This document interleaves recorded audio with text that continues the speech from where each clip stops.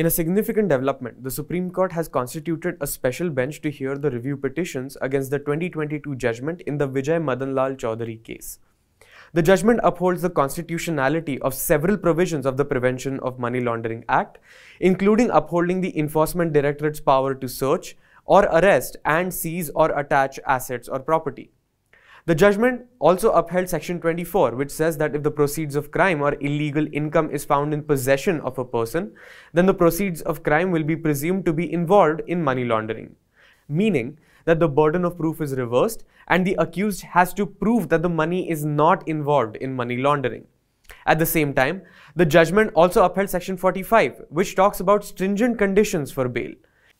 In August of 2022, notice was issued in the review petition against the judgment by a bench of the then Chief Justice of India, N.V. Ramana, Justice Dinesh Maheshwari and Justice C.T. Ravi Kumar.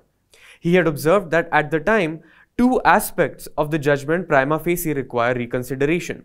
First, the fact that the judgment upholds that the accused does not need to be given a copy of the Enforcement Commission Information Report or the ECIR, and the disclosure of the grounds of the arrest is sufficient. And the second, the reversal of presumption of innocence under Section 24 of the PMLA.